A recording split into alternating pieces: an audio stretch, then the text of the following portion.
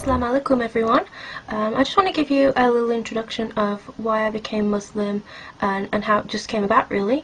About a year ago my fiance he came back to his religion. When we first met he was Muslim, but he wasn't a practicing Muslim, and like I said, this time last year he actually came back to his religion. He found his faith again. He started to read the Quran and pray and everything like that, and he started to read to me stories about the prophets, peace be upon them, and also gave me a website where I could read the Quran in English, and next to it there was the Arabic translation.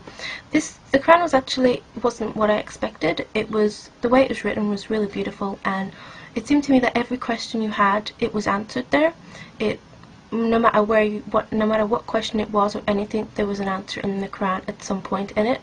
And the more I started to read about it, the more I wanted to learn about Islam, its principles, and what it was like to be Muslim in general.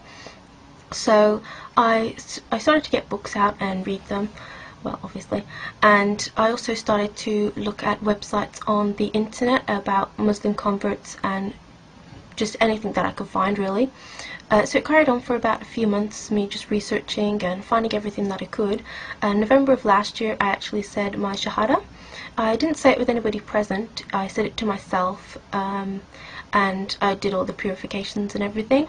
So since then it's just been amazing. I don't actually live in a Muslim community, so it's a bit difficult for me to interact with Muslims personally, but I got a book out a few months ago. It's called The Bible, the Quran and the Science, and that book it's so great.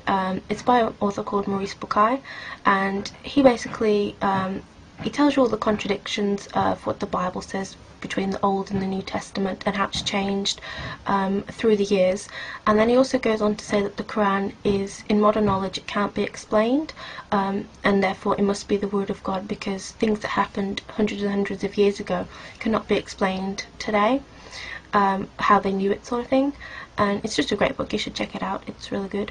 So yeah, that's in a nutshell really.